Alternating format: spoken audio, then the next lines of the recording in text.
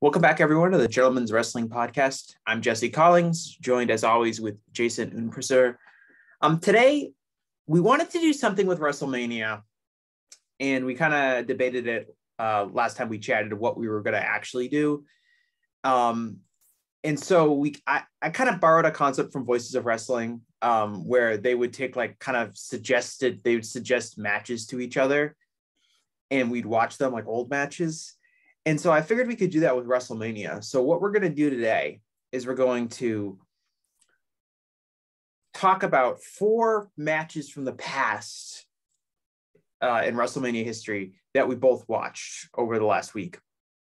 And so we didn't really, when we were talking about it, I was like, we're not going to have any real standards for what matches we're going to choose. We're just going to pick matches that might be kind of interesting to watch. So the matches that we settled on, and we did tweet this out on our Twitter account last week.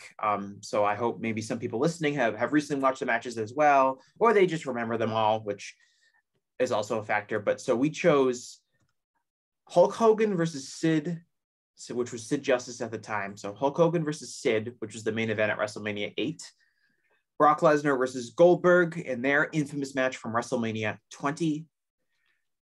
Money in the Bank match from WrestleMania 21. That's the first Money in the Bank match. And then Ted DiBiase Jr. versus Cody Rhodes versus Randy Orton from WrestleMania 26. And so I guess before we get into any of the matches, Jason, do you want to tell us which of those matches you chose and kind of why you picked them? Yeah, so the matches I chose from my recollection was the Money in the Bank ladder match from WrestleMania 21. Just more of I think the Money in the Bank concept, it's an annual pay-per-view now. It's its own premium live event. And so, we're kind of just used to these matches coming in every year. And so I think it's always worth looking back on sort of, the beginnings of the match and see how it's changed or how much it stayed the same over the years. I wrote some of my notes here's this cliche, here's that cliche that you typically see in Money in the Bank ladder matches, but they're doing this for the first time. We'll get more into the participants because that's very interesting as well. Just look back on who they choose to be in this first match. I also picked the triple threat 3-way legacy match WrestleMania 26. Looking back at Cody Rhodes at his beginnings, before all the tattoos, before he really changed his style, where I think it's always interesting now because nowadays when you have a Cody Rhodes match, you typically understand what a Cody Rhodes match is going to be. He has his, typical sort of moves. He really likes that old school, Southern style, NWA style. But looking back at his beginnings is very different than he was now as a wrestler. And so I think just looking back at the beginnings of, different wrestlers and different, match types I think it's always very interesting to look back on. It really informs current wrestling today to look back at the past and just learn from that and see what's sort of stuck around and what's sort of been dated over the years. Yeah, I know we kind of bartered back and forth about what we were going to do for that last match because I think we wanted to do a Cody match because obviously it appears he's coming in for this year's WrestleMania. We'll see exactly what happens. And we he doesn't really have a good WrestleMania collection of matches. His only singles match, his one-on-one match, is against Big Show, which is that match, which was a tables match, which Cody Rhodes wins when Big Show accidentally steps on a table and breaks it. So this one at WrestleMania 26 is a more interesting match for a lot of reasons. It's more interesting than I thought it was going to be when I actually watched it. And so I picked Sid versus Hogan, and let's start with that. We'll go in chronological order. So we'll start with Sid versus Hulk Hogan at WrestleMania 8. Jason, I'll start first. Have you ever seen this match before I told you to watch it?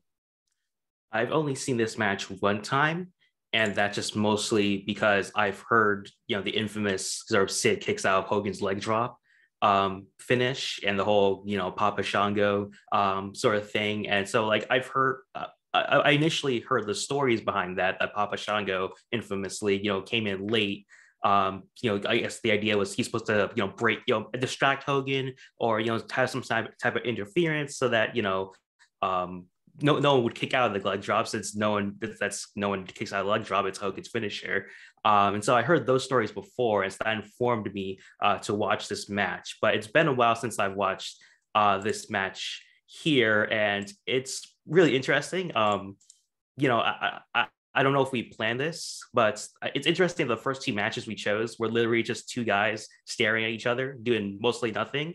But in the first match, it's received very well, and we'll get to it later. But the second match, it's not very received very, very well. So it's kind of interesting, those contrasts there of guys pretty much doing the same similar things, but one is more received very well. Yeah, and that's a broader point I wanted to get in with this match. Watching this match objectively, and one of the reasons I wanted for us to talk about it, and it's the worst WrestleMania main event ever from like a functional standpoint, as far as like, is the match good? Other people have told me that that like Hulk Hogan versus Yokozuna at WrestleMania 9 is like a worse WrestleMania main event, which I understand the argument for that, but that's not really a match. It's more of almost like a segment. Yeah. This was a hyped match. And when I'm watching it, my main thought at the end of it was that wrestling can never be like this ever again. Because so much of this match is so poorly executed and boring. And yet it was a tremendous success. They drew a huge crowd to the Hoosier Dome in Indianapolis. The crowd is crazy into this match. You mentioned it. Like in this match, they basically do a super long test of strength, and the crowd's really into it. And then, flash forward 12 years for the Brock Lesnar Goldberg match, and the crowd craps all over it. Yep.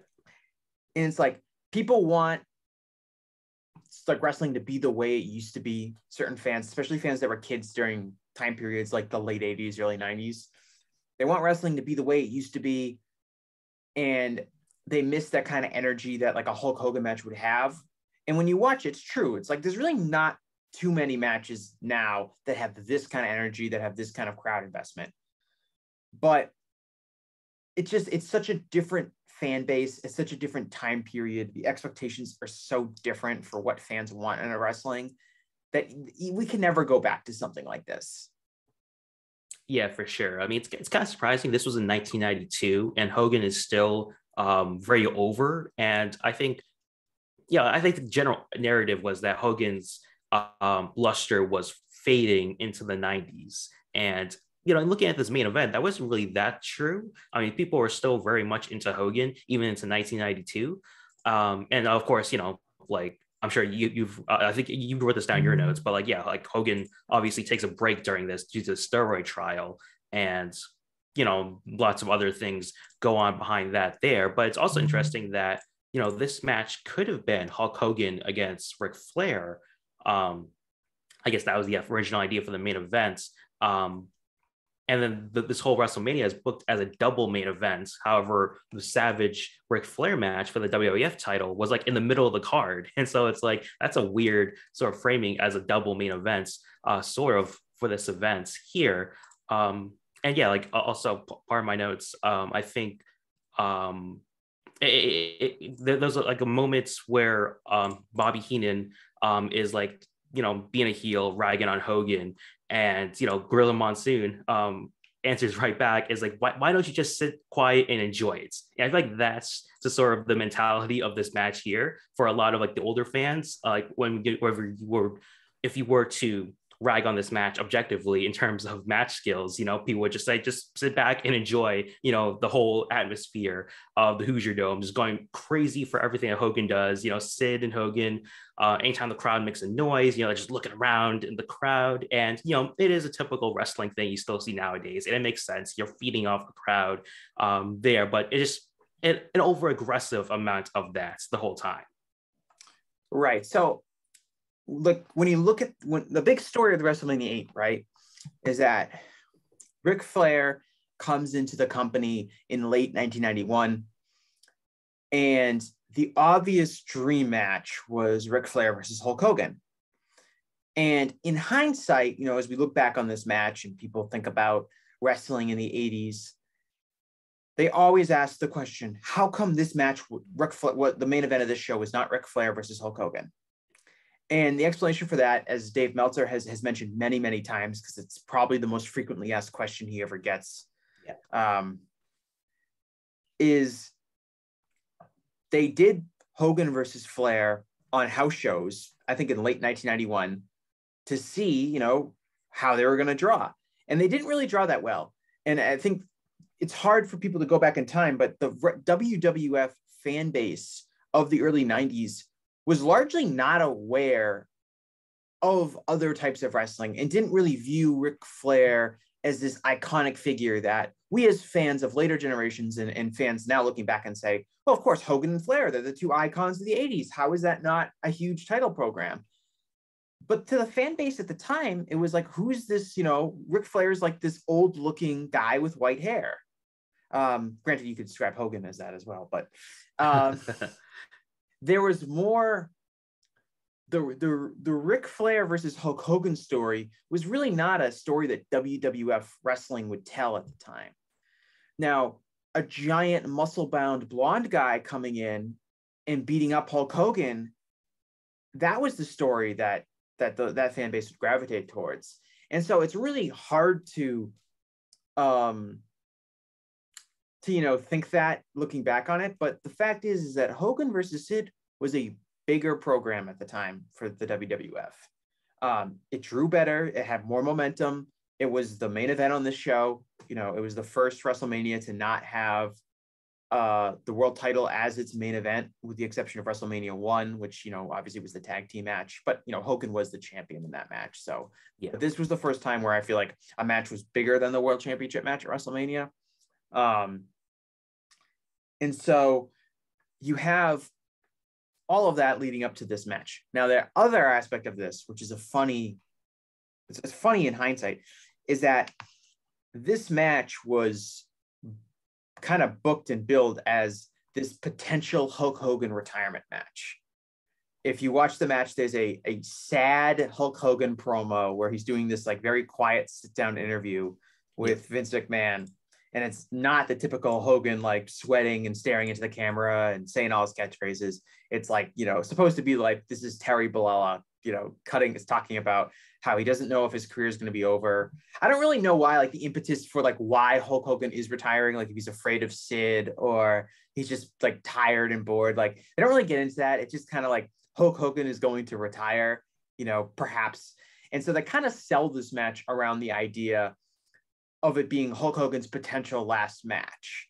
And so that's like, in a lot of ways, that maybe is this major angle for the show, is not as much Hulk Hogan versus Sid, but that could be Hulk Hogan's last match. And the interview is really funny if you watch it, because it's super sincere. And Vince McMahon's like, just want to tell you, thanks for the memories. Yeah. Thank you for the Hulkamania. Like, it's really funny. There's a lot of humor in this, like if you watch it with like a cynical eye.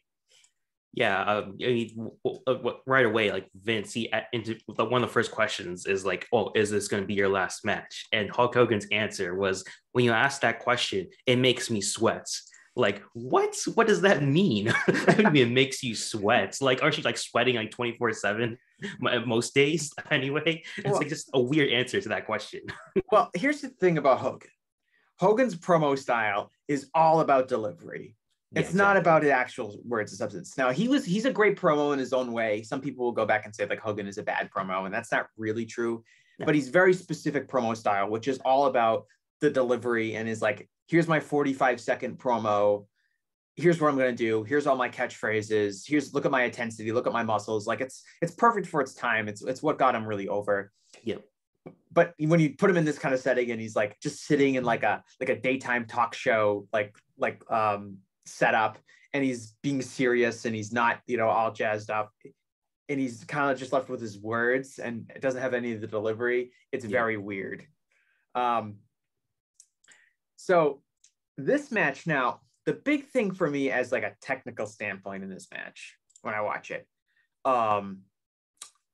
is I think when people think of Sid like as a performer, I have like little use for him personally, but I know a lot of people, especially people who grew up watching him, and I got in this argument with a lot of people when I was like, Sid sucks, is that Sid is like this master squash wrestler, right? Sid is this huge guy that's supposed to go out there and he's power bombing and press slamming all of these like 180-pound jobbers, and he looks like $1 million. And it's like, holy crap, look how big this guy is. Look how powerful he is. And that was, a lot of wrestling on television were those kind of matches in a way that they're not today. So like a guy who's really good at them comes across like a big star. But in this match where he's wrestling Hulk Hogan, who he's not going to be able to just ragdoll around, A, because Hogan's huge, and B, because it's a main event. He has to have like a main event match. He can't just do a squash. Yeah. His offense is like non-existent in this match. It's so bad. Like there's a world where this match is okay because Sid kind of just, he's power slamming Hogan and he's throwing him into the ropes and hitting him with the clothesline. And he's doing all these kind of like basic 80s style power wrestling. But he doesn't do any of that. We have the long test of strength. We have this, the submission segment where Sid like grabs like Hogan's trapezius muscle and just holds it for like, I don't know, 2 or 3 minutes. A nerve hold. Yeah, it's like a nerve hold. And I was watching, I was like, why is this like, can Sid not do a fucking full Nelson? Like, why is he just like holding on to Hogan's like neck with like 2 hands? And like, we're supposed to believe that Hogan's going to pass out from it. And then he does like he keeps doing these like crappy kicks, like these like white belt Taekwondo kicks that come across super awkwardly. And I was just like, man, there is nothing to this match. Yeah. I mean, it was just love meandering. And I think maybe like Sid came into this, like there was a promo beforehand with Mean Gene and Sid, he's talking about how I'm gonna end you, Hulk Hogan, I'm gonna beat you down, and like you kind of got that in the beginning of the match where Sid attacks Hogan in the beginning, but like Hogan fights it off, and then we get into the whole test of strength and the rest of the match there. But still, like there was very little sense of urgency to Sid, especially since like the idea was, I guess, he was going to end Hogan's career by beating him down so bad. And you kind of got that a bit, like just before that, he was working the lower back of Hogan. It's like, okay, he's going to put him in, work that area. But then, yeah, he does a nerve hold for whatever reason. I guess because he's so stronger than Hogan, but then like it just all serves as fodder for the Hogan comeback where, he's, hulking up and all that stuff there. That seems to be the main purpose of the match, and everything else was just, feeding off the crowd. And it's just, they know that whatever they do, the crowd's just going to eat it up anyway. And so they might as well just do nothing, is what it seems like what their goal was. Yeah, you're right about the lack of sense of urgency. The story is not as much as like Sid is just viciously beating Hulk Hogan, which would be more entertaining. It's more of like Sid is so confident that he doesn't have to like be like that urgent when he's fighting Hulk Hogan. Like he cuts a promo mid-match. He like looks right into the camera, gets up on the apron, he looks right into it, and him and like Harvey Whippleman like cut a whole promo in the middle of the match. He's ahead of his time. He would have done good in the Thunderdome era. Yeah. But yeah, it is like it is, the story here is like Hogan sells a lot in this match in a way that like he really doesn't. Like he would like if you watch some of his matches with Andre the Giant, he kind of sell like that. But even if you watch his match against Ultimate Warrior, WrestleMania 6, it's the selling. Like Sid does like one move and Hogan like acts like he died. Like it's kind of awkward selling, but it's like clearly supposed to be like that Hogan has no chance to beat this guy because this guy is the superior version kind of Hulk Hogan. And that's a real message, because if you look at it, like, when they're doing the stare down, he's taller than Hogan. He's more muscular at this point of his career than Hogan is. He does kind of feel like this evolutionary version of Hulk Hogan. I didn't really see that. Like Warrior is kind of similar to Hulk Hogan, but Sid has a better look than Hogan does. And I don't think really anyone really had that at that time period. That if you look at like Hogan's major opponents, Hogan kind of is always Hulk Hogan and versus some lesser guy, unless it's like Andre the Giant. In this version, it really does feel like it's like, okay, we have, the Hulk Hogan is the 1.0 model, and now the 2.0 model is here, and it's Sid. Yeah, especially if you compare it to like last year's Mania, where Hogan was going up against Sergeant Slaughter. Like it's pretty much a complete 180 from Sergeant Slaughter to Sid. And so yeah, it definitely makes sense. Like you look at the context of that time of why Sid would get a main event push against Hogan. And yeah, like he was definitely imposing, and you know, it definitely leads to, it makes you understand why Sid was Hogan's opponent. But you know, I don't know if you want to get to the ending of the match, the finish. The finish of the match is very strange. You know, like Hogan does his hulking up, he does the comeback, he does a leg drop, and he kicks out because I guess the story is the Papa Shango is supposed to come out and interfere in some type of way, leading to a DQ finish. But instead, Harvey Whippleman steps up to the apron. Hogan, you know, handles him, and the ref rings the bell right away, very quickly. I think very too quick, as you mentioned in your notes. That like it seems to be too quick that they ring the bell. But yeah, at least a DQ finish. Papa Shango finally trots out. You know, he's like jogging, or maybe he is running in his sense. But yeah, he's jogging out to the ring. The heels double team Hogan. Ultimate Warrior comes back because I forgot about this. In 1991, Ultimate Warrior had his scuffle with Vince McMahon and WWF over SummerSlam. And so Warrior does come back in 1992 to make the save of Hogan. You know, they fight off Sid and Papa Shango, and, you know, they celebrate in the ring. That's sort of how WrestleMania finishes, which, you know, I think nowadays, if they did that kind of finish, it would be a riot. You know, people would, cancel your WWE Network subscription, cancel your subscriptions. But everyone was happy. You know, they left home happy because Warrior was still, over at that time. And so people just enjoyed seeing Hogan and Warrior in the ring together. Yeah, I mean, the finish is awful for everything you relayed. The big thing is the timekeeper rings the bell too early. Yeah. Like the timekeeper rings the bell when Hogan punches Whippleman. And so at first I'm like, wait, do they disqualify Hulk Hogan for punching the manager? Which typically is not a disqualification, but we've seen matches where that does happen. And then later, like Gorilla Monsoon kind of clarifies that Hulk Hogan won via DQ because Papa Shango ran and interfered, which is true, but the bell rang far before Papa Shango ever hit the ring and hit Hogan. So it just comes across as really confusing. And you're right. Like if they did this today, I mean, it would be everything about this match, really, if they did this today. If they did as little as they did, it'd be ripped to shreds. If they did a DQ finish, it would be ripped to shreds. It's one of those things, like I said, wrestling can never be like this ever again. If Hogan takes Sid's powerbomb is like the one move Sid actually does in this match. And right. Hogan like immediately hulks up, because remember, Jason, that people always sold back then. No one ever no-sold anything ever. That would probably cause a week-long Twitter debate if Hogan, if Hogan didn't sell the powerbomb, or maybe not because it was WWE. But everything about this match, it comes across in ages poorly. But wrestling is all about time and place. In its time, it worked very effectively. It was something that really got over. Like I said, Warrior gets a huge pop when he comes out. Everyone's happy to see Hogan and Warrior at the end of the match.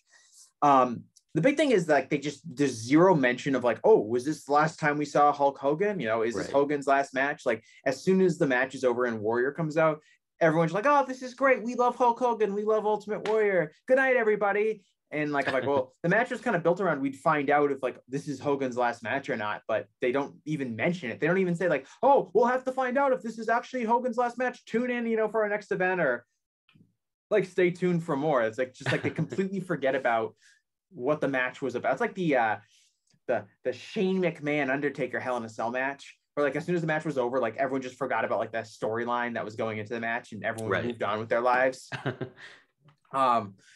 It's like they don't even mention any of it. Dave Meltzer gave this match -2 stars and wrote, Sid is like a Christmas present with the world's greatest wrapping paper, but the box is empty. People think Dave is like mean now, like Dave Meltzer, he's just like this mean guy who writes his newsletter. Dave is like a million times meaner in the old newsletters. Like he doesn't pull any punches. I mean, he never dusts out the negative star rating anymore. So for you to get a -2 stars, you know what? I have no complaints. It's everything. This is not a good wrestling match. Sid is not look good in this match. I fully agree with Dave on this one. Yeah, definitely. He was more willing to give negative stars back then than he is now. I think, at worst, you'll get a 1 star or maybe half a star, but like never a negative, which I don't know if it's indicative of like, hey, wrestling is a bit better nowadays than back then, perhaps, since like you rarely get these kind of matches nowadays. And so maybe that's why there's no negative stars anymore. But like, definitely deserving of a negative star since this was barely a match. It was half a match.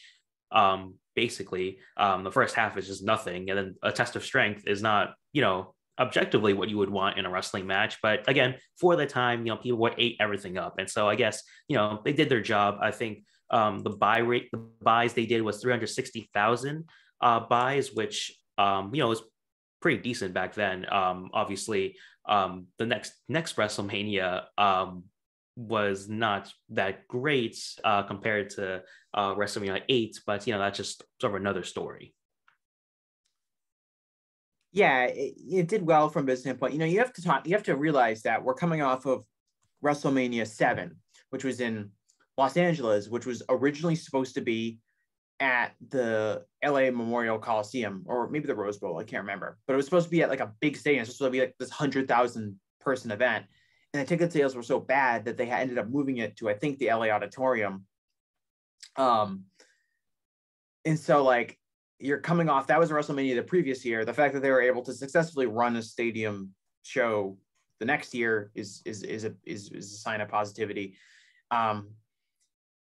Yeah, it's like just one of those things that I think like if this was a match happened today, I think Dave would give it like 2 stars. Like he's definitely not giving a negative star. He would just be like, it was kind of a lame match, but they, the crowd was into it or whatever. Like he's an old softie. People don't realize that about Dave. You have anything else to say about this match? Oh, actually, no. I should point out that obviously with the finish of this match, the idea would be that they would probably they're working on like a program, right? It would be Hogan and Warrior versus Sid versus Papa Shango. Yeah. And basically none of that happens. Nope. Hogan takes time off because the steroid trial pressure was kind of heating up on him. Sid had failed a drug test before this match. He fails the drug test, and I know drug testing was relatively new to the WWF because of the steroid trial. So Sid tests positive for steroids, which it's really hard to believe if you look at him. He definitely doesn't look like somebody that's on steroids. So he fails the drug test, and they basically like, you're going to do this match, and then you're going to serve your suspension. And so after the match, when he's supposed to be serving a suspension, Sid just goes, I'm quitting. And he just quits, allegedly to go pursue a career in professional softball. But he'd be in WCW by the end of the year. So you lose, Hogan's not around, Sid's not around. Warrior, is around for a little bit, but he quits the company again later that year. And I believe that was the last time he quit the company before he comes back in the mid 90s. But so like you basically lose, Papa Shango is, I don't know when Papa Shango was repackaged to Kama. I assume he's Papa Shango for a little bit longer, but I didn't look that up. But basically all the participants, like in this WrestleMania main event, like the idea of what we're building for the rest of the year, are all gone from the promotion, like within a few months. And so on that end, it's also a disaster in that the whole idea was to set up like this very successful long program between 2 heels and 2 top baby faces. And none of that comes to fruition for a variety of reasons. Yeah, just one last thing to add. They actually did a storyline with Papa Shango and Ultimate Warrior. This is when like Papa Shango, like I guess he cursed Ultimate Warrior and caused Warrior to like vomit convulsively, like that weird storyline there. And so like, they did something with that storyline there, but it's the weird like sort of 80s mystical sort of thing between them. And yeah, that was like the one thing they did with Papa Shango and Ultimate Warrior, since like you said, Hogan and Sid pretty much left the company soon after this match. Yeah, and Shango's really out of place when you look back and see like okay, we have Hogan and Warrior and Sid, who are pretty much 3 lifelong main event performers in the various promotions that they are in. And then like, oh, and Papa Shango, who's like a more like oddity WWE character in, historically. Yes. It's like, oh, Papa Shango, remember he had like he was like an evil voodoo guy and he did like spooky magic and it was like regarded as this very bad gimmick. It's like to see him coming out in the WrestleMania main event, like basically hinging on his performance, it is something that has not aged particularly well. So we're going to move on to our second match. This is Brock Lesnar versus Goldberg. This match, of course, is famous for the crowd at WrestleMania 20 at Madison Square Garden, crapping all over it. It's funny, Jason. I have been told that, and this is a very recent thing, is that social media and the internet has ruined professional wrestling because all of the fans think that they're the stars and they just crap all over everything. And that in the good old days, that never happened, especially pre-internet, which everyone knows pre-internet is like 2015, right? Everything is like the internet definitely was not around in 2004, right? And so it's just kind of funny to go back 18 years for this match and see a match where basically every fan in attendance seems to know the backstage news behind the match and they crap all over it. And this is, really, it's funny to watch in hindsight. I can imagine in time, if you're watching it in real time, it's incredibly disappointing. And I have kind of a story about that. But it is, like you said, it starts out with that long test of strength, which lasts forever. It starts out with them doing nothing forever. This is only I think it's like a 11 to 13 minute match. And it's so boring because it feels like it goes like 30 minutes because they do just so little in this match. What were your kind of takeaways from the match? First, the backstory of the match is more, I think it's more hilarious. So basically, I think the initial idea, this from the old observers, was that it's supposed to be a WWE title match because at the time of the Royal Rumble, Brock was WWE champion of SmackDown. This is the time of the brand split, and so Goldberg was on Raw. And so I guess the idea was that Goldberg would eventually be drafted to SmackDown to give him fresh matchups. And this was supposed to be a WWE title match, but that eventually changed. At the Royal Rumble, Brock Lesnar screws over Goldberg by interfering in the match and sort of helping Goldberg get eliminated. And then eventually Stone Cold Steve Austin gives Goldberg a ticket to No Way Out so he can sit front row and he can interfere in the match with Eddie Guerrero and Brock Lesnar and helping Eddie win the title over there. And then the next SmackDown after that, Brock Lesnar acknowledges that Eddie Guerrero took advantage of the situation and won the title. And he says, Eddie Guerrero stole my title. He actually says stole in his promo. And he says that title was everything to me. He's really hyping up that the WWE title he lost is very, very important to him. But instead of asking for a rematch with Eddie Guerrero, which never happens, obviously because Eddie passes away soon after, but still, like they didn't really do a rematch ever in this following year. He asks for asks for a match against Goldberg. And then on Raw, like Vince McMahon says, no, I'm not going to do the match for whatever reason. And Stone Cold Steve Austin comes out and he's the one that has to initiate this match. And that's why he's inserted as a special guest referee, because that's always a fun sort of look back upon. It's like, oh, Stone Cold is the special guest ref because I guess also at the time, WWE was trying to get Stone Cold back because, business was kind of up and down, but mostly on the ups. But still, they wanted Stone Cold back because they wanted a new star, at least bring back the old stars because the new stars weren't really doing that, at least well in WWE standards. And so you have all that backstory there leading up to this match. And at first, the crowd is kind of into Goldberg. You had Goldberg chants, and so the way the things were going, the entrances didn't really seem like it was the crowd was going to crap all over the match. But then eventually, they did. And Brock Lesnar, he gives a smirk when the fans are booing. And right away, I wrote in my notes, Brock Lesnar is completely checked out. Like he is checked out of this match. And that's why he just stands around, even Austin, he could tell he's smirking when the fans are booing. Like he can tell like, okay, this is going to be a disaster. And they do the shoulder tackle sort of battle there, which is pretty much nothing for these guys. And the fans still aren't really into anything here. And basically, I wrote, Goldberg, Brock Lesnar unlock their finishers. Like, it's a video game. Like, they unlock their finishers, and that's how the match ends. Like, it's just the finishers just come out of nowhere. Yeah, so I want to on a personal note. I was not watching wrestling at this point. I started watching wrestling pretty, I would say like late fall 2004. So kind of like 6 or 7 months after this event.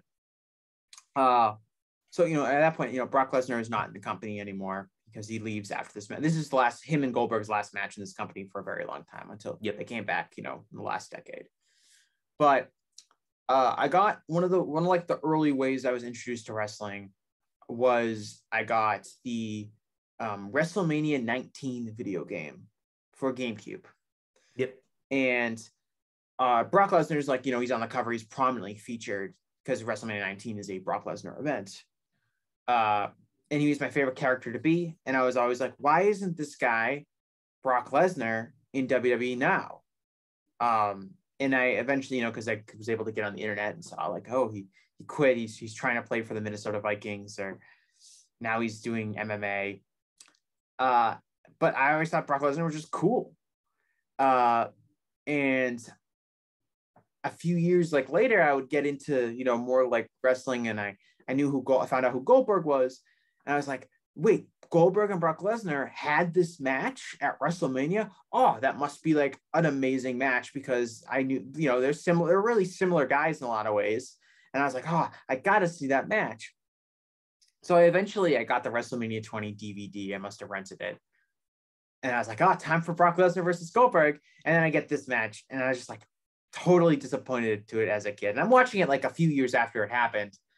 And it's just one of those things where it's I felt in real time, I was just so disappointed. I felt it's funny in hindsight to be I was so excited to watch that match, knowing how infamous it would be for just being a complete nothing match. It's they could have done this match. They wrestle this. It's such a bizarre match because they wrestle it in such a dumb way, in the sense that they stand there and do nothing, which allows the crowd to shit all over it.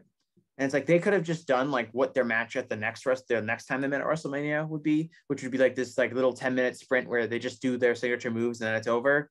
And in that way, the crowd probably wouldn't have had a chance to crap on it as much as they do. But the fact that they basically do nothing for at least half of this match kind of gave the crowd an opportunity to get in all their Bret Hart chants and their, na na na na, hey hey hey, goodbye, chants. Basically just gave them all this time to do those kind of chants and stuff like that. It's really poorly worked from that perspective. And like I said, Brock Lesnar, you say he's checked out. He was thrown off by the booing. He's only 2 or 3 years into his wrestling career at this point, so he wasn't really this experienced veteran to working in front of a crowd like that. And it really undoes him. And it's not talked about as much, but Brock Lesnar had a lot of resentment for wrestling. It's not it's very similar in some ways to the way people talk about CM Punk. It was oh, he'll never come back, he hates wrestling. That was totally true about Brock Lesnar. He's totally changed that narrative of the last 10 years since he did come back to WWE. But this was this is how he went out, which is not good, before he came back. Yeah, along the opposite side of that, Goldberg had a very disappointing WWE run. Mm-hmm. The first time. Yeah, the first time. Yeah, the Goldust put a wig on him one time on a backstage segment on Raw. WWE just, obviously, of course, Goldberg is not Vince McMahon's creation, so he has no desire to, push him until he does win the world title, but still it's a very lackluster sort of run, especially during this time. This is 2004. And so this is peak Reign of Terror, Triple H as well. And so obviously he's got to be the main champion. He was in the main events. Here, though, does put over, he and Shawn Michaels, and Chris Benoit put on great main events leading up to that. But still, for Goldberg, his run was very disappointing. And let's probably why he didn't want to re-sign his contract with WWE. You know, like I said earlier, you know, I guess the idea was they wanted to get him in SmackDown to help, you know, build some fresh matchups. But still, I don't think Goldberg was very interested, especially because of things didn't go his way most of the time. Yeah, it's really funny. With Brock, it's like he was so done with wrestling, and I think that comes across in this match where he just doesn't really want to do that much. Yeah, and he just doesn't care at all. At one point, he yells super loud, "Come at me, motherfucker!" Just like everyone can hear it. Austin's just kind of chuckling in the background. He's like bemused by these guys. It's such a bizarre match to watch. It's almost like they're shooting on each other. They don't, because they cooperate when they actually do stuff. Yeah. But it's almost like they're like, we don't know what we're supposed to do, so we're just going to stare at each other for a while, which is crazy because it's a big WrestleMania match. You should, I'm sure they had a layout and stuff that they were to do. It's just weird to me that they went in the direction that they would. It's really something that I can't recall another match that's really like it, to be honest. Yeah, I can't really think of any off the top of my head. Commentary is very interesting as well. Like JR and Lawler, they're trying to sell the match. Like, oh, I think Lawler is kind of like, oh, Goldberg, Brock Lesnar, they're just so big, that they just have to, strategize and think about things.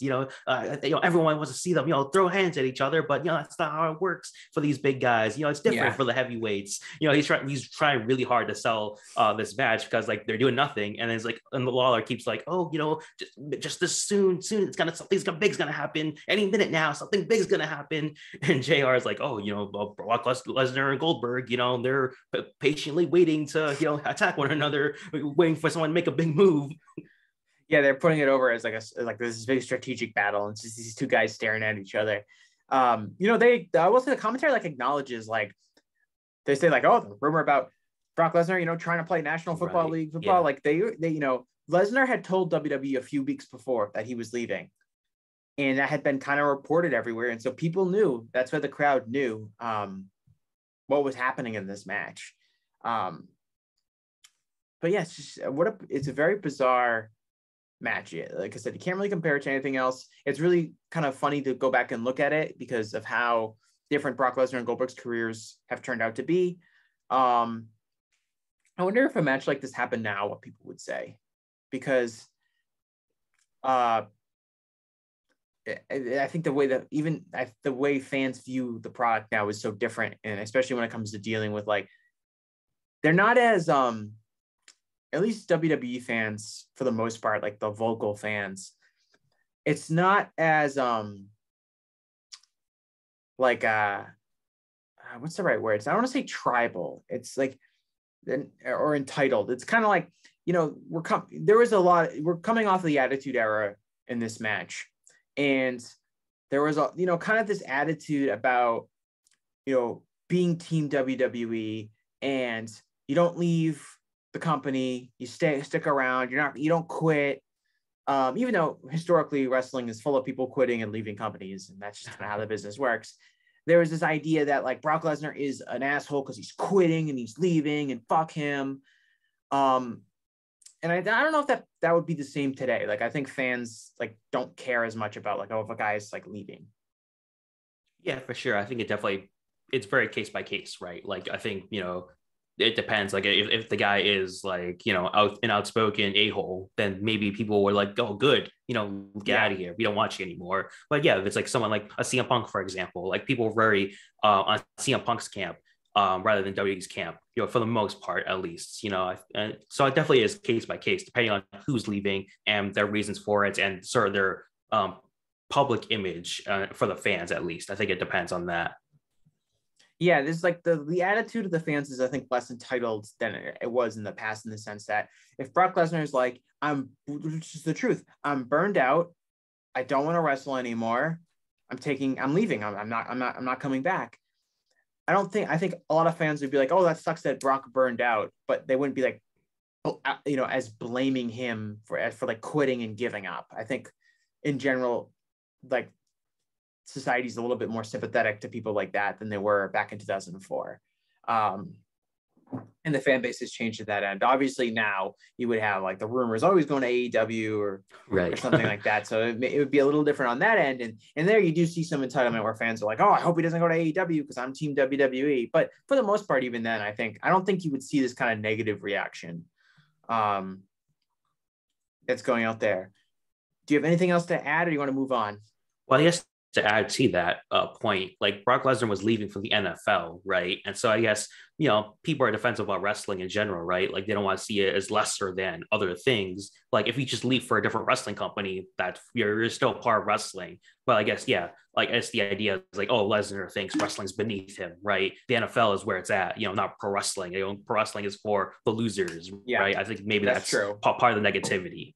Yeah, which is that I'm done doing fake wrestling. I'm from real sports and I'm going to go do real sports. Yeah, exactly. And the fan base is different now. I think like fans now are less sensitive about people calling wrestling fake than they were, 18 years ago. Yeah, 100%. Dave gave this 1.25 star, which is probably fair. Dave said that like this could have been a good match, but the crowd crapped all over it. And like with a better crowd, this would be like a decent match. I disagree with that. There's nothing to this match. Like if this match was happening in front of like just a typical regular crowd, like it's still a bad match. They don't do anything except hit their finishers at the very end. Yeah, I mean, I guess maybe they had a different attitude for the match, maybe, but still, like I don't really see how else this could have been better. So we're gonna move on to the first Money in the Bank match, WrestleMania 21. I will say, Jason, that I had WrestleMania 21 on DVD as a kid. I have seen this event more than any other wrestling event by a wide margin. So I know every single match by heart on this show. So I was very, very ready to talk about this one because I've seen this match so many times. Take us through like what your thoughts are on the match, I guess, from just a basic view. Yeah, I mean, so like first of all, like this is during the time of brand splits. And so they were very more consistent with the brand split than they are nowadays. Like this is all Raw superstars. Like there's no like brand integration like there is nowadays. And later Money in the Banks were like, oh, you have 3 from Raw and 3 from SmackDown. Like no, this is all Raw people. And like looking back on like the people in this match, you have Edge, Christian with Tomko, which is like Tomko. I forgot Christian was a Tomko at the time. I was like an enforcer.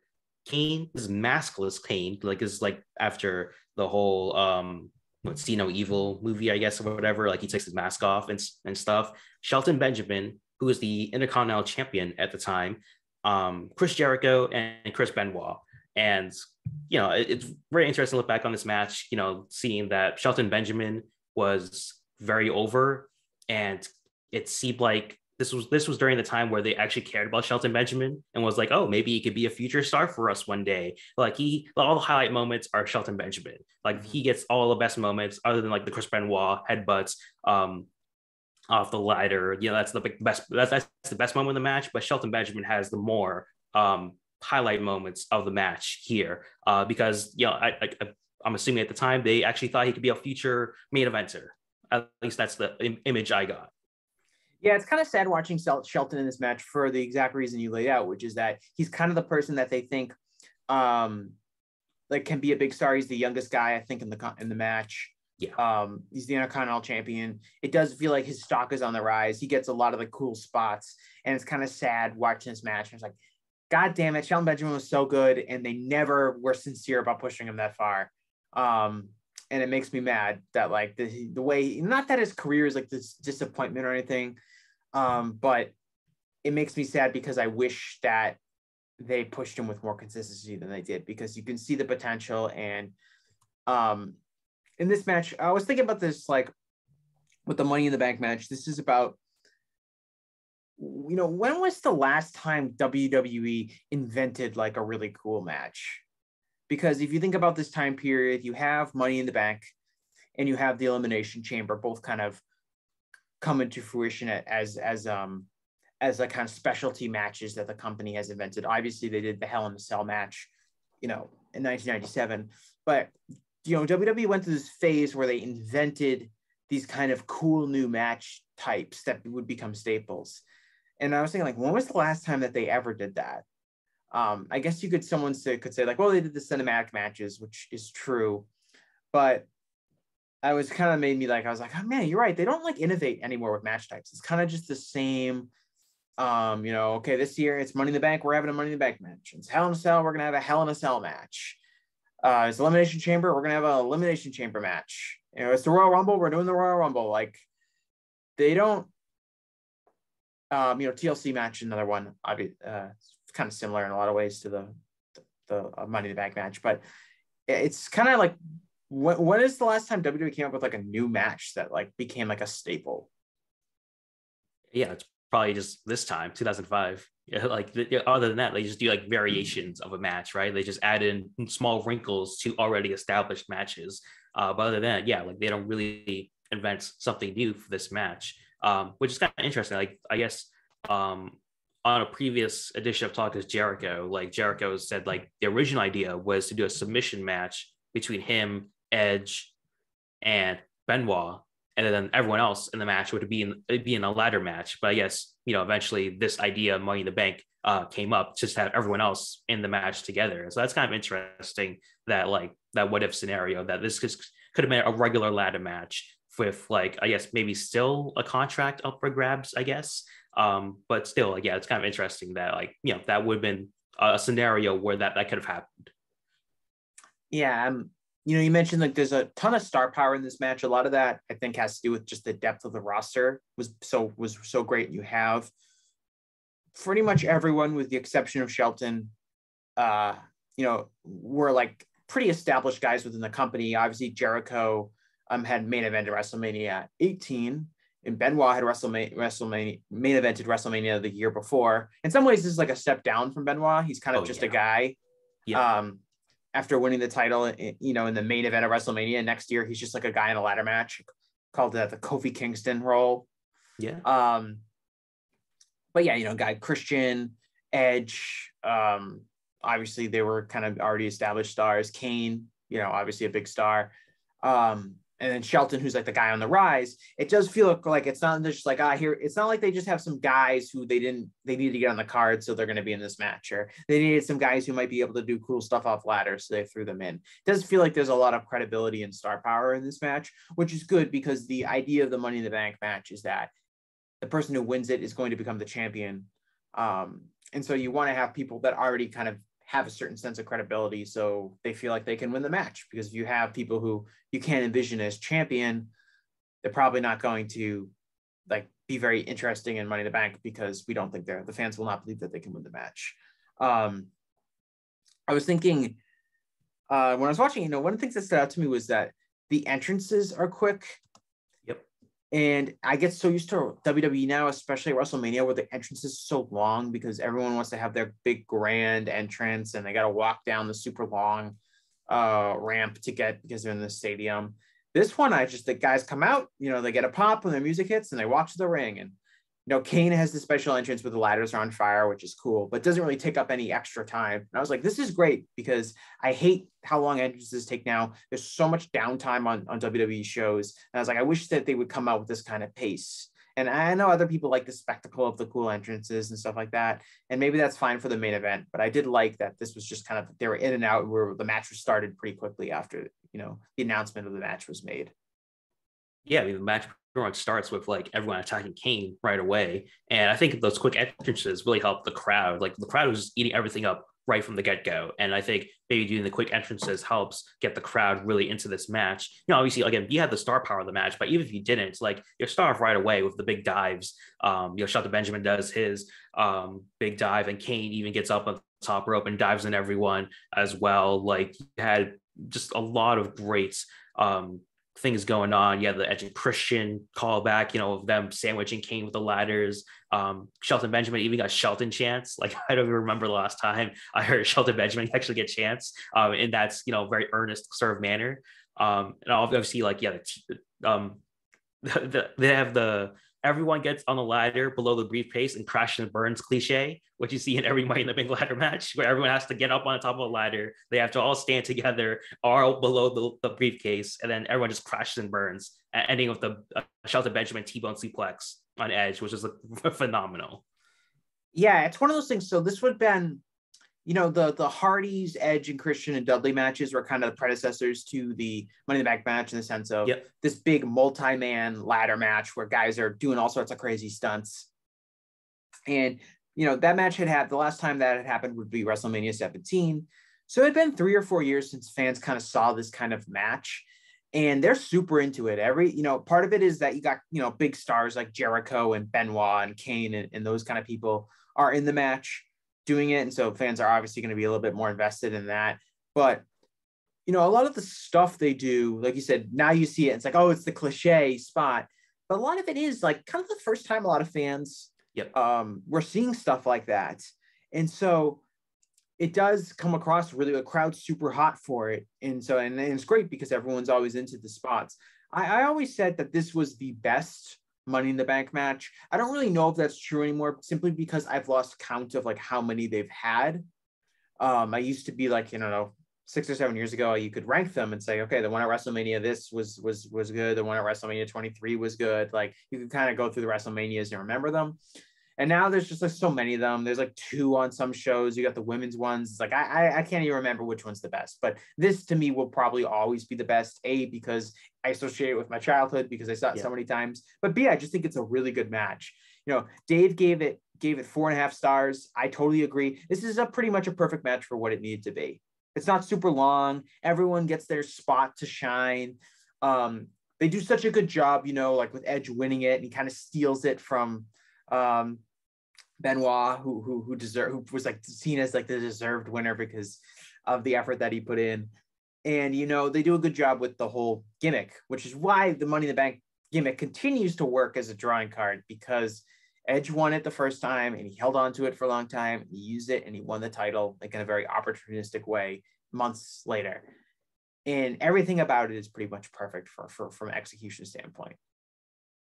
Yeah, I was trying to look at the sort of the history behind this. I couldn't really find anything concrete of like, did they know when Edge was supposed to cash in? I couldn't really find anything concrete on that, but yeah, he does eventually cash in at New Year's Revolution or whatever that pay-per-view is called on New Year's Eve, New Year's Day on John Cena.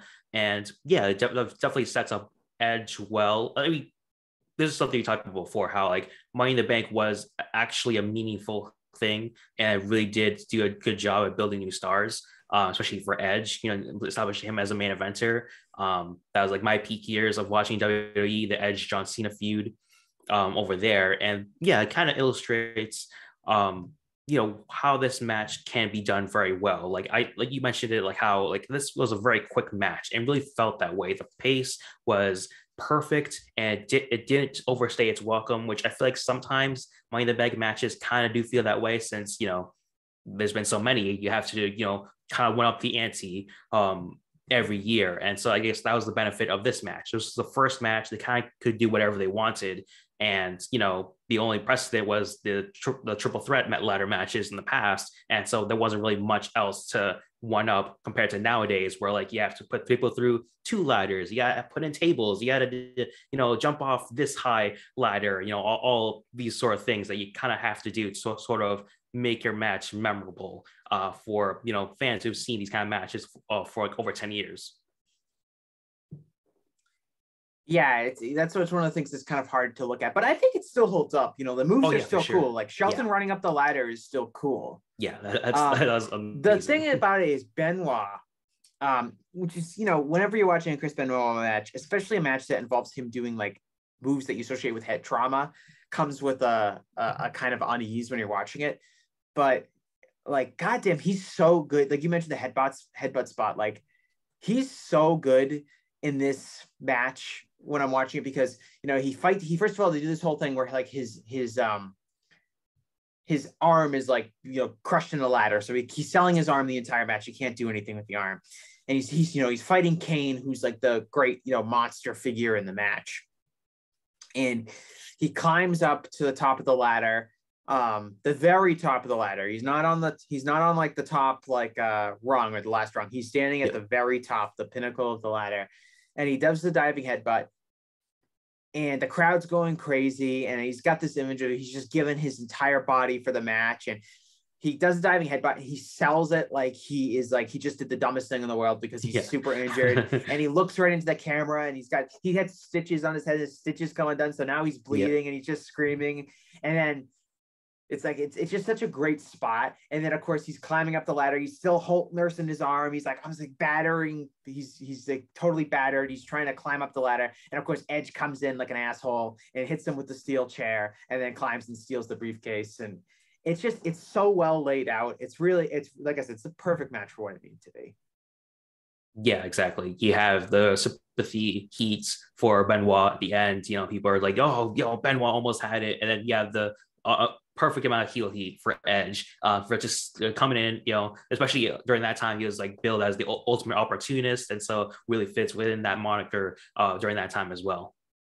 Yeah. And, you know, there's clearly some real thought put into like the layout of the match and like what kind of stories they were going to tell within the match. And not to sound like an old guy, but now it just feels like they just do spots.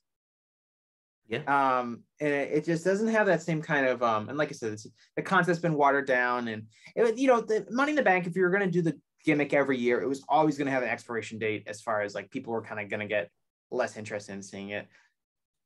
The fact that they kind of devalued world titles and world title reigns also hurts the concept of the match, but in this time it's perfect. Do you have anything else you want to add? Nope. We can move on. Okay, so we will move on to our last match, and this is, I would say, easily the least known match that we're going to talk about. In some ways, makes it more interesting because I had totally kind of forgotten about the match, even though I know I've seen it before because I know I've only seen WrestleMania 26 once. Yep. I saw it like on DVD when it probably a few months after the event happened. I did not watch it live. That was the only time I ever saw it.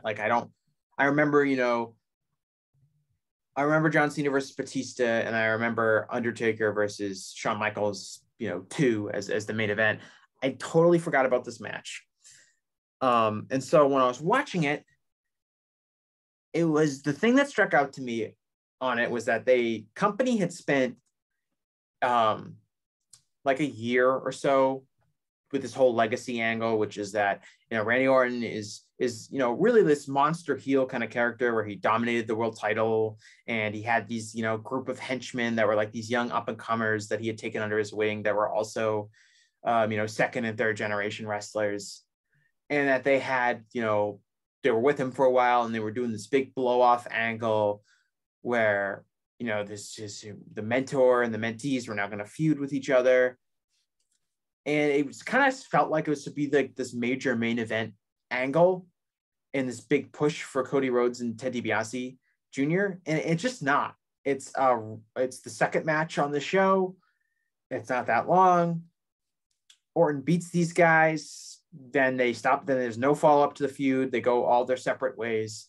It's kind of like really disappointing in hindsight to look at they had done this legacy thing for so long and they just kind of blow it off with like a one-off match. I guess it's at WrestleMania, so it feels like it's important just because it's at WrestleMania, but it does feel like they just kind of moved on from this very quickly. And this is kind of like a nothing match, given that it had like an over a year-long build, if you consider the entire time Legacy was together. Yeah, I mean, the idea of the legacy stable was, something that interested me a lot.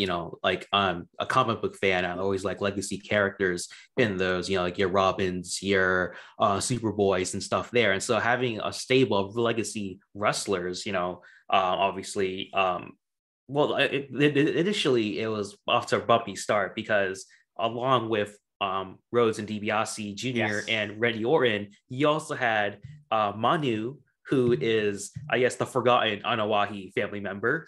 He is like the son. There's a few of those. Yeah, there's a lot of them. To be quite frank, he is the son of Afa, and he's like the younger brother of Samu. And you also have Sim Snuka, who the year prior was like a cameraman, who failed to catch Undertaker on his Tope con Hilo.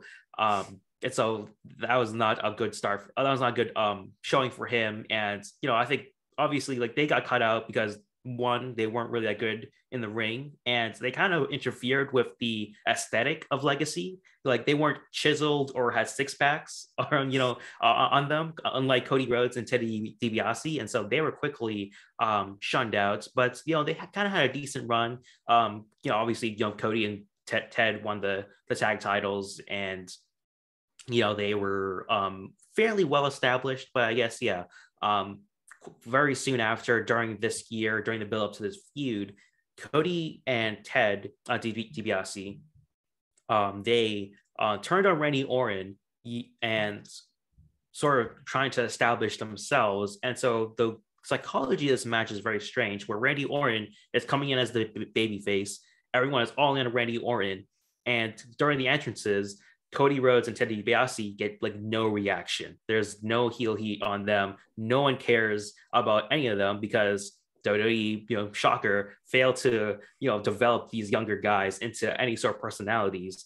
They're basically just, generic sort of wrestlers, even though obviously, especially for Cody's case, he would go on to be one of the big stars of the industry. But, looking at this match, there's very little evidence of that here, especially in his entrance theme for Cody. Yeah, when you mentioned like the physiques and everything like that, it's in Vince's mind and WWE's mind, like Randy Orton is the perfect WWE wrestler from like an aesthetic standpoint. It's like what they want their wrestler to be is they want him to be Randy Orton. And so it's very clear like Cody Rhodes and Ted DiBiase is like, let's find some guys that look like Randy Orton and push them. And obviously they found two of them. And like you said, they had a long run. Like these guys, they had feuded with DX and Triple H and Shawn Michaels over the tag titles. Like they were like not just random guys on the roster at this point. They had been guys who had worked some main event programs, obviously kind of under the tutelage of Orton and associated with Orton, who was the star of the act. But it seemed like an idea. It's like, we're going to really push these young guys. And at some point they just like, actually, these guys aren't that good. Let's just have Randy Orton beat him at WrestleMania and then we'll move on, which is what happens. Orton beats both of these guys. And they feel like, just like Jags out there. Like Cody has this music when he comes out, because they come out individually, and Cody has this music. It's just like the most generic like rock music, a little bit of southern rock tinge to it. But it's like, and I'm like, this guy looks like a job. He has jobber music, and he's just coming out, and like you said, no reaction. The match is all about Randy Orton. It's they're most of it is, DiBiase and Cody are working together. They're a seamless unit. And then of course they have a little dissension towards the end, which allows Randy Orton to take advantage and win. But like, even like when they're like beating down Randy Orton, like they're just like punching him. It's like, we're just going to punch and kick him. And they're doing Randy Orton moves. Like they're doing the Garvin stomps, which I don't even think Orton does anymore. No. But it's just kind of like, okay, these guys are beating up Randy Orton. And then, they do the kind of, Cody goes for a moonsault and Ted covers him while Cody's like has his back turned, and then Cody gets mad. It's like, I'm gonna hit my moonsault. You're trying to steal my spotlight, blah, blah, blah. And then they kind of get in a fight, and then Orton gives them both RKOs and he punts Cody. I hated the punts. I want to say that too. I think that was one of the stupidest things in wrestling history. The move itself? Yeah, just like this idea that like he kicks a guy in the head, it's like this devastating move, and Vince McMahon's like comatose for a year because Randy Orton punted him, and like it always looked like shit.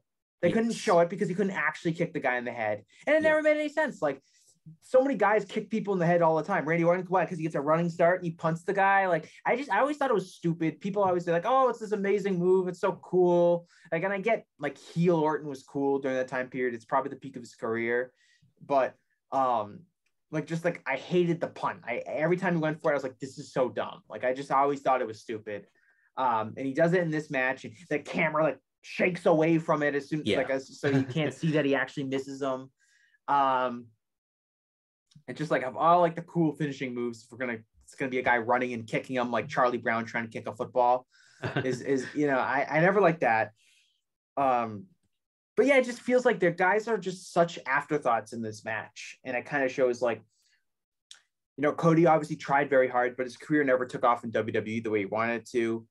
I mean, in some ways, I think in this match, Ted DiBiase looks better than Cody. Like he seems like he comes across as more aggressive, but his career never amounted to anything in WWE. He just didn't have charisma. And it's one of those things. It's like, after this match, Randy Orton just, he goes on, he gets in like this long world title program. He's feuding with John Cena again.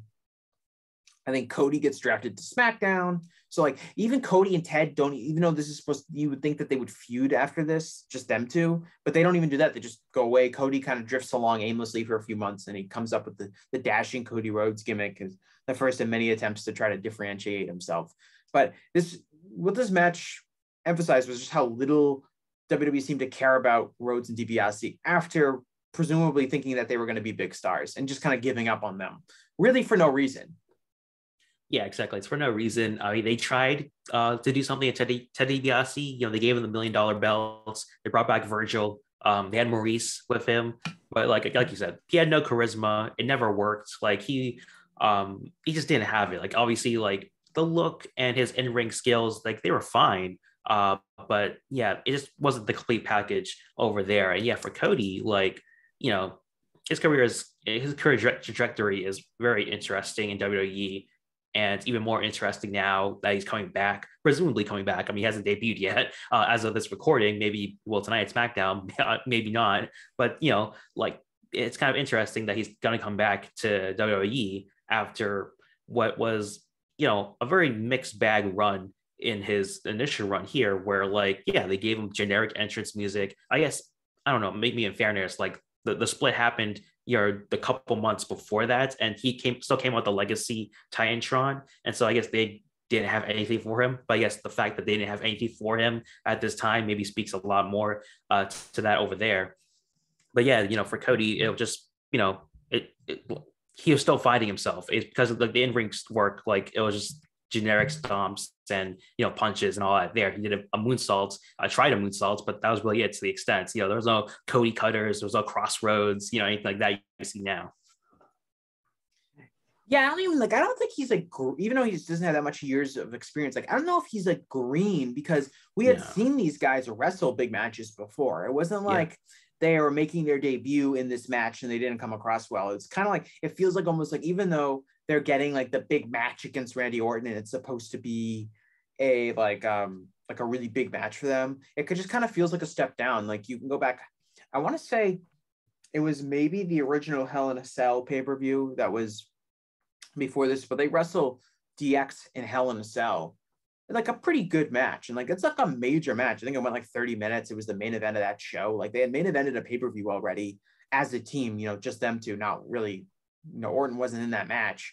So it's like they had already kind of been at a certain level, and it feels like in this match they're just guys, and they would proceed to be that after the fact. I think they were higher on DiBiase after the match, and if you watch the match, you kind of get the impression that DiBiase is better than Cody. Obviously that's not true. That would have been a bad idea, but at one point, when they when they kind of start fighting each other and start punching each other, Matt Striker calls, he's like, this could be a future WrestleMania main event, which is really funny to listen to him say that. It's like, yeah, I don't think Ted DiBiase Jr. is going to be main eventing any WrestleManias. And up until very recently, I would have said Cody is definitely not main eventing any WrestleManias, but we'll see what happens. Dave gave it 2 3/4 stars. I think that's probably fair. It's not like terrible. It's not bad, like in the sense that the work is bad or anything. Like it's a well executed match, which is kind of what you would expect in a Randy Orton match. But it also doesn't really move the needle at all, and that's why it's kind of like almost like it's a very forgettable match. Even though I think it probably could have been like a big blow off. Yeah, this match definitely could have been bigger than it was, but yeah, it kind of just petered off after that. I mean, I guess there was a small reunion of Cody and DiBiase. They teamed up on an episode of SmackDown against Sin Cara and Daniel Bryan, Bryan Danielson now. But yeah, just a hilarious reason to return. Yeah, that is funny. Yeah, I think I don't know if it's that match. I think maybe that's the match where, like, the whole meme, the Botchmania meme, where like Cody tells that story, like where Ted's like, "Where's that referee?" He tried to fuck on me. There's an impression of Ted DiBiase during that time over there. But yeah, it's very surprising that like there's no follow up to this. They kind of just like, okay, we're gonna split these guys up, forget about whatever they did together. We're not gonna mention anything. We're just doing one small reunion, but that's really it. Yeah, you look back at like 5 years before this event, you have the kind of the split of Evolution, which at least from the Batista angle was done very well in the sense that, Triple H had this group of younger wrestlers, mainly Batista and Randy Orton, helping him out, kind of learning under him. That was the whole idea. It was like this evolution of the business, the past and the present and the future between Flair, Triple H, Batista, and Orton. And you have the big, the way Evolution kind of dissolves, at least from Batista's end, is, he rises up and he finally beats Triple H and he wins the title. And, he's a big main event star. And it's this major, major deal. They have, they main event at WrestleMania. They main event like 2 more pay-per-views after that. They do they main event Backlash, and they have the Hell in a Cell match later that year. And that's kind of how I would use as like a model of like, okay, we had a year-long heel stable between kind of like 2 generations of talents. Let's how are we going to split them up? How are we going to do it? And this legacy would be kind of like not what you would do, which is we just split them up and they went their separate ways and that's it. And it wasn't like, didn't feel major at all. It didn't feel like important at all. And I think that's kind of like a shame when you consider how much time and energy had been spent over the previous year building them up. Yeah, I guess like it just goes into like, WWE's unwillingness to sort of have Randy Orton take a step down. Like mentioned earlier, like Orton would just go on to have a feud with John Cena for the WWE title. And I guess, they didn't really think like Cody or Ted could go up against a John Cena, which I guess it's kind of true with Ted DiBiase's standpoints, but maybe Cody, could have had, went toe to toe with John Cena, especially if he did that dashing gimmick along with that. Maybe that could have worked. But yeah, I guess it's just WWE. They wanted to, have Randy Orton push for the title. And then also this is like, 2010, and so like later on that year, like Nexus would debut as well, and so like they have Wade Barrett's coming in, as a potential young star as well. But again, Randy Orton would win the title against Wade Barrett, ironically enough, and so like like the whole year was just more for a Randy Orton push more than anything else. Right, that's my takeaway too. Is that they looked at this match and they saw, okay, let's use it as an opportunity to further like give Randy Orton a win. Yeah. As opposed from approaching it as a way of like, let's use Randy Orton's star power to help get someone else over. I feel like if you even today, now you watch the Orton and Riddle segments and it's like, who takes the pinfalls in most of their matches? It's Riddle. And it's like, you'd think that this would be a way to get, especially because that's like almost 10 years after this event. But the philosophy is still the same, which is let's kind of protect Randy Orton and he'll be with this guy that can eat pins for him. And it's not necessarily like, let's use Orton's star power to help Matt Riddle get over. And it's so, even though we're far beyond that stage where it's probably like, we got to make some new guys. It's still like, okay, how can we protect Randy Orton? And that's not something unique to Randy Orton. It's similar to a lot of the talent that WWE has had and their unwillingness to kind of push new guys, as top stars. And I think Cody and Ted are really just 2 victims of it. I mean, I wonder if, you said like, okay, like, Ted DiBiase Jr. really like go on and feud with John Cena. Looking at his career in wrestling post that, it's probably not true. But maybe if things broke for him differently, he was given more credibility as a competitor, that could have been a viable thing to do. I don't think WWE is wrong to spot him and say this guy's got talent, because I think he did have natural talent, but he didn't have the charisma and he wasn't put in the position to be a star, really. And then this is kind of the end. This is the end for his real career in WWE, as far as like, as soon as like Cody at least had the Intercontinental Championship run, and he, the Stardust thing got him over a little bit, and the team with Goldust and stuff like that. And, obviously post WWE had a great career. But for Ted, like, as soon as he's done with Legacy, like, do you ever have to think about Ted DiBiase Jr.? Unless you're, donating money in the state of Mississippi, probably not. So, for him, this is the peak of his career for sure. His WrestleMania match against Randy Orton. Yeah, 100%. Like after that, didn't really do much. But for Cody, basically had to leave WWE after his other singles match. One of his few singles matches, WrestleMania against Big Show. He left and became the Cody of today, and he is going to come back soon, presumably for WrestleMania match. And I'm curious what your thoughts on this, Jesse. Like, do you think would you want to see a legacy stable today? And I was kind of taking a peek at the roster of like, okay, what if Cody started his own stable, like sort of similar to Legacy? Because I guess you have what Dominic Mysterio, you have the people over at NXT, like what Roll Turnbull or whatever. Obviously, you have Braun Breaker, but I think they want to make him a single star. But I guess, would you want to see something like this in the modern day? Maybe with Cody leading his own legacy stable? Yeah, it's interesting because, look, if I'm WWE, I have no idea if they're going to do this. My guess would be they're not going to do it because it would require competency. Yeah.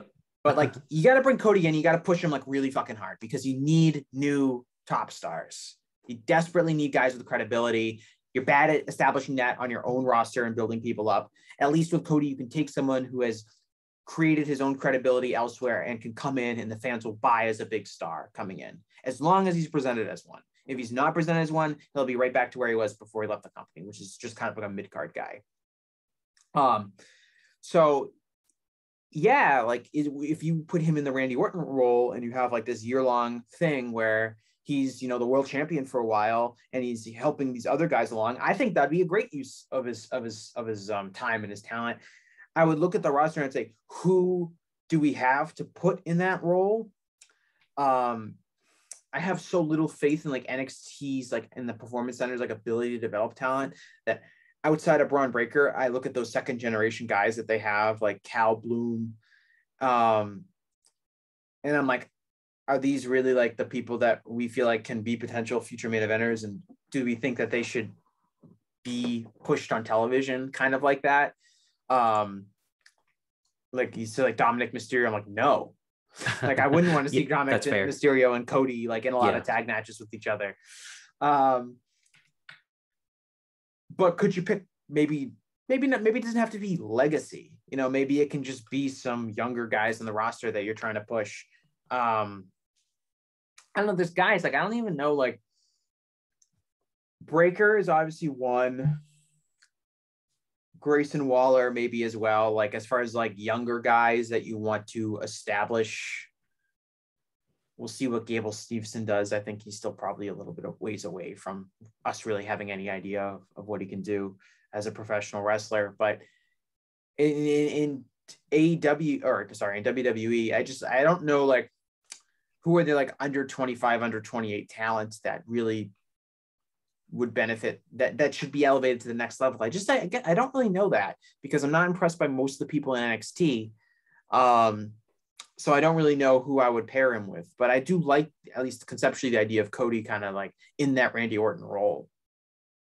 Yeah, I mean, you have guys who have pretty much lost their credibility, but like Angel Garza, Humberto Carrillo, right, yes, like those guys, like those are generational type wrestlers, but like, WWE is kind of already squandered whatever momentum they could have. They're basically either in the undercard on main events or in the 24/7 division. Like they aren't really doing much, but I guess if you want to make an earnest run to elevate them, maybe pairing up Cody, maybe Cody can help elevate those guys at another level, perhaps. But yeah, those are the only guys, other guys that I've thought of in terms of the male talent.